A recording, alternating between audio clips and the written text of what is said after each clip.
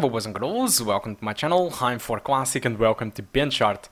It happened. Persona, it is finally available on the PC. Atlas just released Persona 4 Golden Edition for the PC. People were expecting to see Persona 5, but they just said, nah, you have Persona 4 first.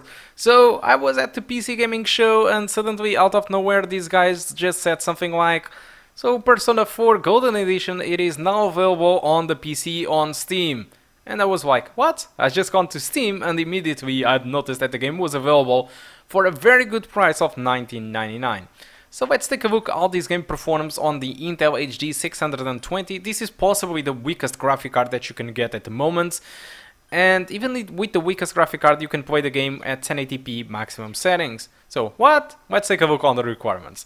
So the recommended requirements point out that you need a 1st generation i5, 4 gigs of RAM, and for the graphic card you need a GTX 560 or an AMD Radeon HD 6870. There is no specifications in here for Intel, so you don't really know if it runs or not according to the requirements.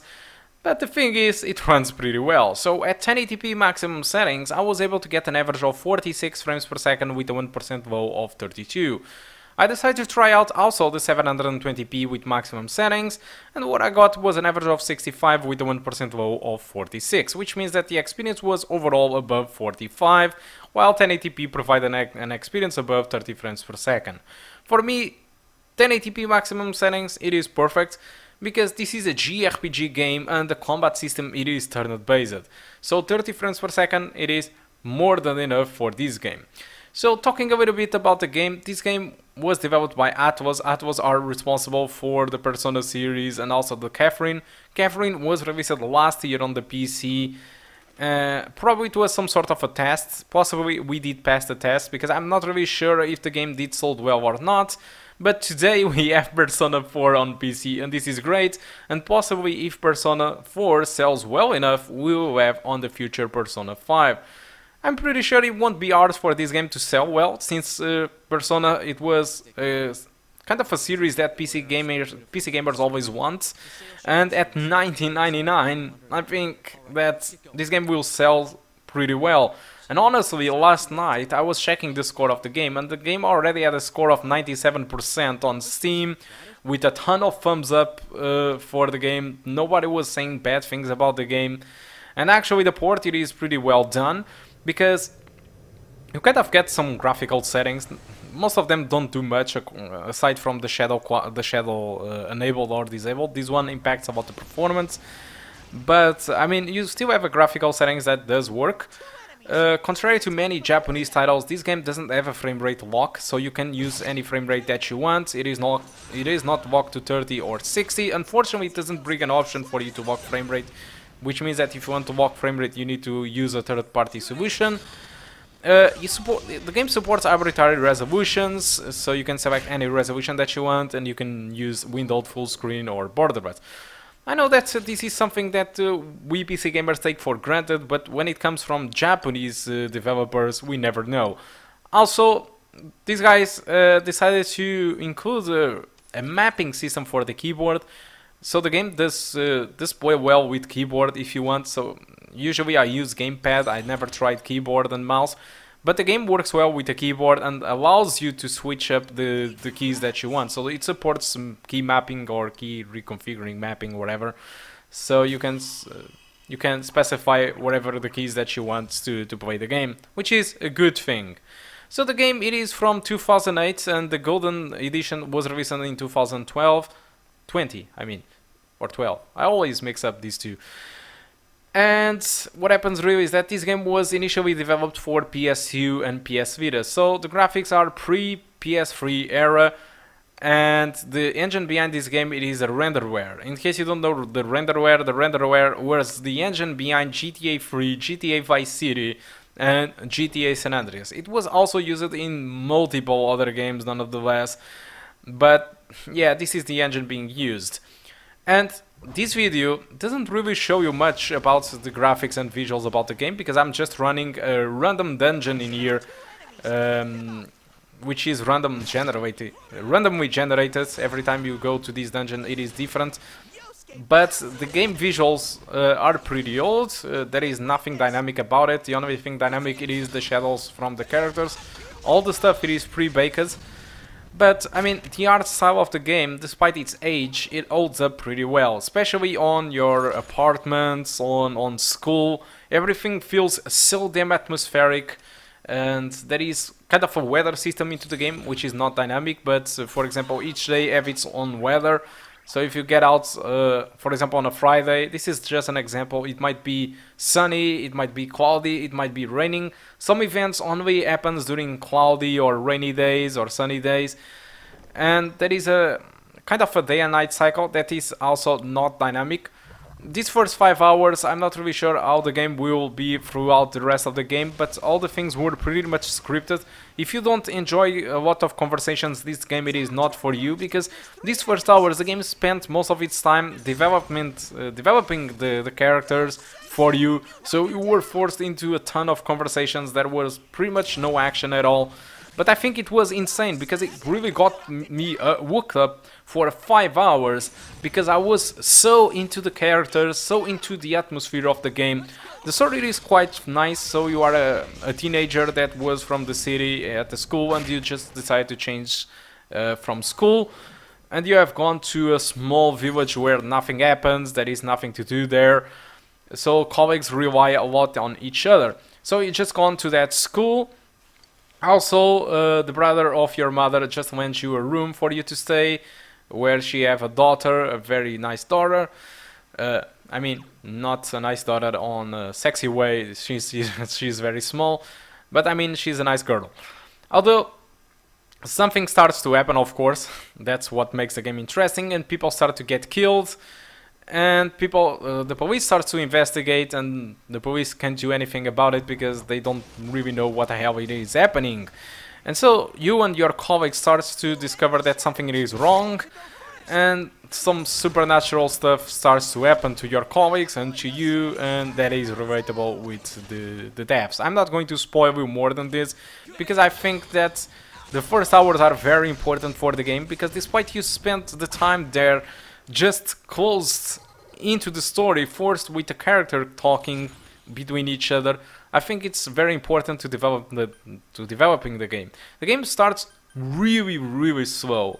The first combat that you have, very things are just scripted. Only now, after these 5 hours, the game was open to me to do this dungeon freely.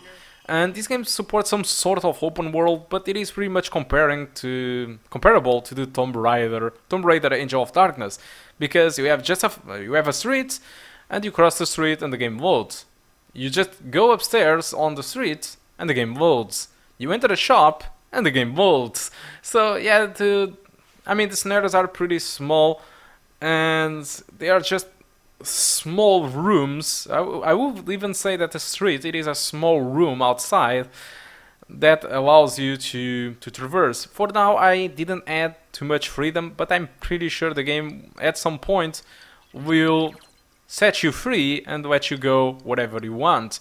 Alright, that's the point. I haven't had too much freedom, but I just roamed about a little bit throughout the open world, and it was fine. Also, the conversations, the voice acting in this game are astonishingly good, and despite I'm not playing with the original voices, which was Japanese, I'm playing with the English voices, it is insanely well done, and most of the voices, most of the stuff, it is voice acted, so which is pretty good. It allows you to connect better with the characters. Also, like I told you, despite the visuals are old, the art style, the atmosphere, it is really great. The soundtrack I can't really show you here because of copyright issues. The soundtrack, it is... oh my god. It is insane. I'm not really sure why, but Japanese games always nails that in the soundtracks. And this is a really good soundtrack. But the best of the game, after all, it is that the game, it is pretty good. You spend a good time playing it. And it is a game that can last you more than 100 hours to finish. So it is a game with a ton of content for you to explore, and if you like JRPG games, this is absolutely for you. This game also feels a little bit like Pokemon, because the personas are monsters within you that you can use to fight other monsters. So yeah, Great stuff. For $19.99, this is insane. The game might be old, but Persona series, it is new to the PC. And if Persona 4 sells pretty much a lot of copies, I'm pretty sure that Atlus wouldn't resist to release Persona 5 on PC, which is a highly requested game by the community. But for now, Persona 4 it is available, it is cheap, it uses Zenuvo, so it means that if you want to crack this game for some reason, I'm not expecting that you will be able to do it. So just buy the damn game because it really deserves the money. It sets you off a ton of hours for you to play. It is easy to run. As you can see, it runs on this Intel GPU at 1080p maximum settings just fine. This is great, honestly. I'm very hooked up with this game. I'm surely going to finish this game. I will play this game all day from the days to come. Well, I still have a job, but I will surely play a lot of time in this game. So, guys, thank you a lot for watching. If you have any question about the video or about the Intel HD 620, just let me know. Thank you a lot for watching, and I do hope to see you soon. Goodbye. Feminine. She's the one all the guys drool over. When Yukiko looked at me with such jealousy, man, did I get a charge out of that. Yukiko knows the score. She can't do anything if I'm not around. I'm better than her. Much better. No! I've never thought that! What are we gonna do? We need to protect Chie-chan right now. No! Don't come near me! Don't look at me! Chie, calm down! No! No! This isn't me! Wait, stupid! Don't say anything else like that! That's right. I'm the one who can't do anything alone. I can't win as a girl, let alone as a person. I'm pathetic. But Yukiko, she depends on me. That's why she's my friend. I'll never loosen my grip on her. She's too important to me. No! That's not how I think of her! So you're just going to turn your back and deny me again? But things are different now. When the time comes, I'll be the one left standing. You won't mind, right? I'm still you. Shut up! You're... Chie, no! You're not me!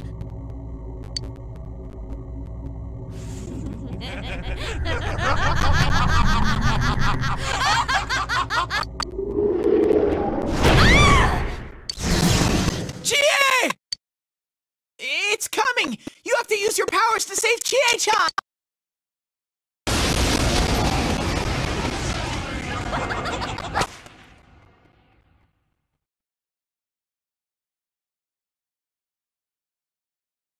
I am a shadow, the true self! What do you guys think you're doing? Trying to defend the real me? Then you're gonna pay the price! Shut up! Quit being such a pain! Chie, just hang in there a little longer! Think you can stop me that easy? Persona! Throw down! Let's go, partner! Good answer! Ready or not, here we come!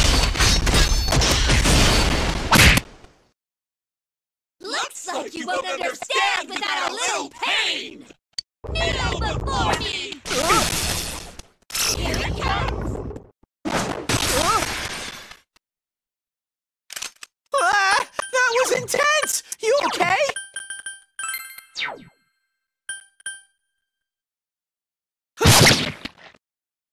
Scream for me!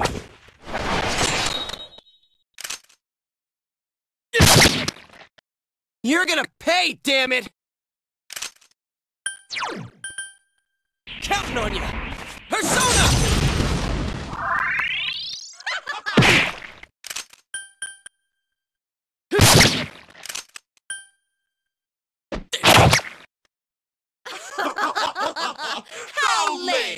You're also deadly serious, and we've only gotten started!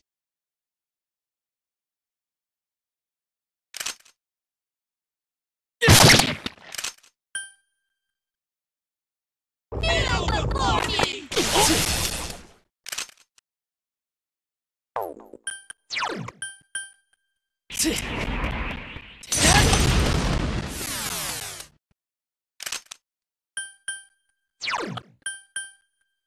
Counting on ya! Persona!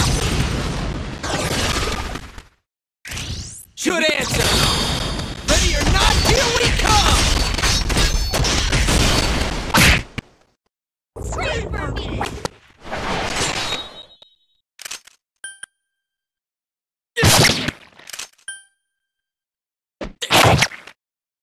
Are you guys idiots? Why are you protecting her like that? She's nothing but a grubby bitch! Here you go!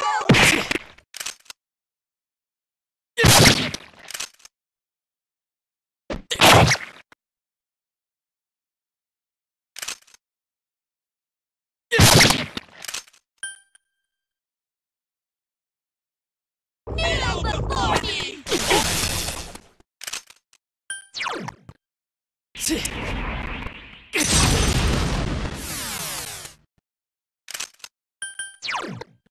Throw down! Okay! Ready or not, here we come!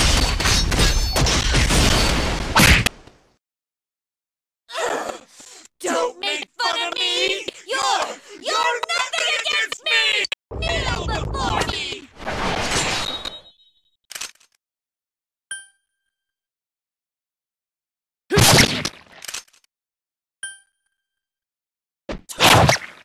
Here you go!